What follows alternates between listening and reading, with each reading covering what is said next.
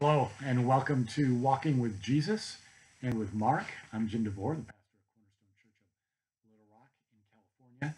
And we are just taking a daily look at the book of Mark and seeing Jesus and trying to find out what we can learn about Jesus as the Messiah and as our Savior. And then asking ourselves this question as we observe Jesus and observe him working with the disciples and the people around him, we as followers of Jesus Christ, what do we learn about ourselves that we need to be doing? What are some practical things? So we are in Mark chapter 8, and we are in verse 14. Mark chapter 8, verse 14. Now they had forgotten to bring bread, and they had only one loaf with them in the boat. And he cautioned them, saying, Watch out, beware of the leaven of the Pharisee and the leaven of Herod. And they began discussing with one another the fact that they had no bread. And Jesus, aware of this, said to them, Why are you discussing the fact you have no bread? Do you not yet perceive or understand? Are your hearts hardened? Having eyes, do you not see? And having ears, do you not hear? And do you not remember? When I broke the 5 loaves for 5,000, how many basketfuls of broken pieces did you take up? They said to him, 12. And the 7 for the 4,000, how many basketfuls of broken pieces did you take up? And they said to him, 7. And he said to them, Do you not yet understand? So what just happened is Jesus had just fed the 5,000, and he and his disciples back in a boat. They're going somewhere else, and they seem to have a short-term memory loss problem here. They've forgotten to bring bread, so they're going to get in a boat. They're going to their next place, and they haven't brought any food with them. So whether they were planning on eating on the boat, it was going to be a long overnight boat ride, or whether they were worried about the next day, provisions for the next day. In any case, somebody forgot something and didn't do their job. Okay? So now they've forgotten to bring bread, and they only had one loaf with them in the boat. So one loaf wasn't going to feed 13 people at a minimum. The 12 disciples and Jesus, and who knows what other entourages along with him. The Bible says women traveled with him and helped them take care of various food issues, and that's the way they ministered to Jesus and to the other men, as well as the women were just wanted to follow and learn as well.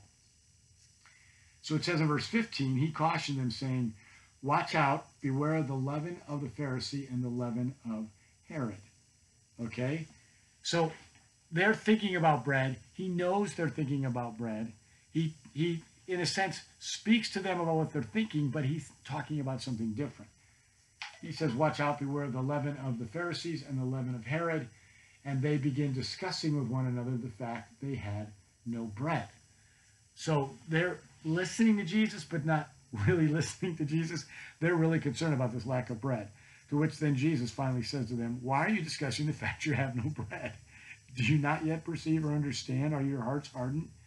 Having eyes, do you not see? Having ears, do you not hear? And do you not remember? What is Jesus getting at? What he is getting at is that these men are caught up in the immediate, in what they do not have, and not thanking God for what they know is been taken care of for them previously. This is just a famous problem of ours. We're worried about the immediate, we're worried about the future, and we forget about how well God has provided for the past. Look at how Jesus answers this to him. Because he says, Why are you discussing the fact you have no bread? Verse 17. Do you not yet perceive or understand? Are your hearts hardened? Having eyes, do you not see? Having ears, do you not hear? Do you not remember? When I broke the 5 loaves for the 5,000, how many baskets full of broken pieces did you take up? They said to him, 12. So you remember that. Remember, that's the first time. We read that a couple of weeks ago. So the first time he fed thousands, there was 12 basketfuls left over. Okay? The second time he said, and he said, and when I broke, and the 7 for the 4,000, when I broke the 7 loaves for the 4,000, how many baskets full of broken pieces did you take up? And they said to him, 7. And he said to them, Do you not yet understand? What is Jesus driving at here for the disciples? First of all, what do we see about Jesus is that he is willing to help the disciples come along to catch up to him. Okay? He's willing to work with them. But at the same time, he's going to challenge them. And he's going to be pretty tough with them and say, hey, you guys should not be so caught up in the immediate here. You shouldn't be worried about what food we're going to get when we get to the other side of the lake. Okay? If I can feed 5,000 people with extras and then 4,000 people with extras with only starting with a little, that can handle our group of 13, 14, 15, whatever it is. What do we as disciples learn in this? What should the disciples have learned? And hopefully they learn it, is that, if you're in need, look to Jesus. Look to Jesus. They should have just turned to Jesus and said, hey, we forgot bread. We know you can provide. We know you're not worried about it. We just want to trust you and leave it up to you. There would have been a simple response. But apparently they were pretty worked up over this lack of bread. Let me just ask you, what is it that you're worked up over? What is your lack of that you're worked up over? Is it money? Is it time?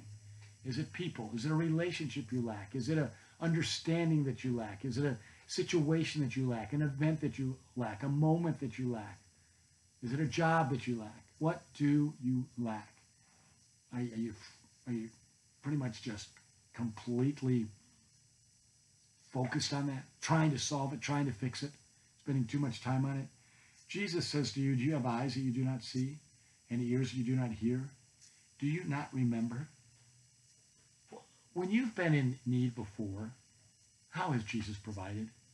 Think back over the things that Jesus has provided for you and relax and reflect and know that your Heavenly Father will take care of you again and again and again and again. Jesus said to them, and he says it to you in verse 21, do you not yet understand? He's going to be there for you. He's going to be there for you. Just ask him and trust him. Let's go on to the next story. Verse 22, and they came to Bethsaida, and some people brought to him a blind man and begged him to touch him. And he took the blind man by the hand and led him out of the village. And when he had spit on his eyes and laid his hands on him, he asked him, do you see anything? And he looked up and said, I see people, but they look like trees walking. Then Jesus laid his hands on him again, and he opened his eyes. His sight was restored, and he saw everything clearly.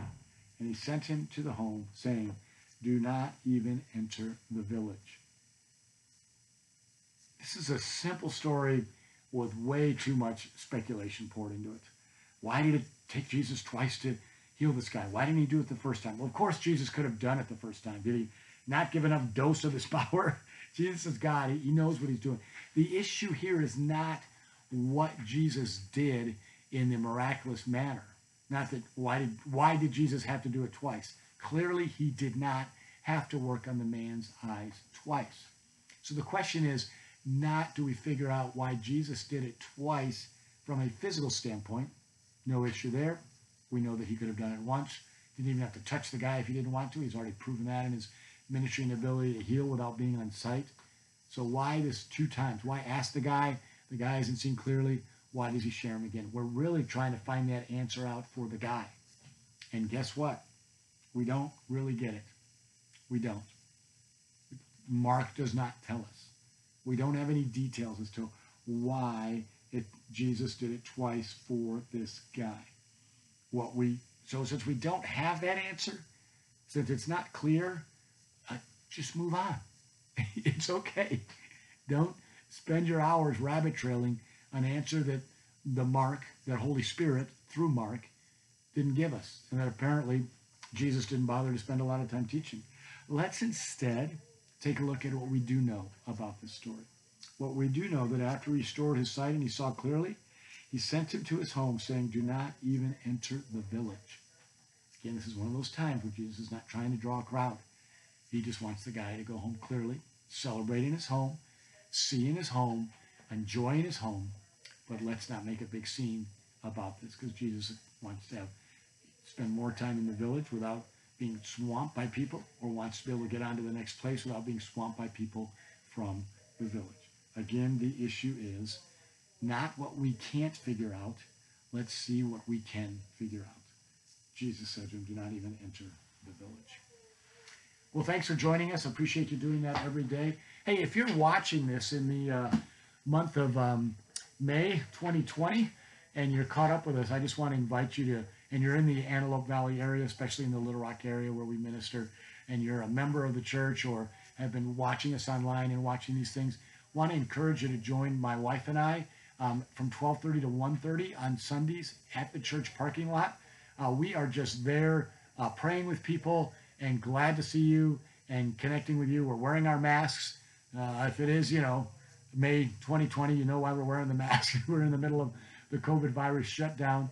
And so we want to encourage you to come by. If you have only been coming to Cornerstone Churches through video and we've never seen you in person, we would love to meet you this Sunday or any Sunday over the next several weeks.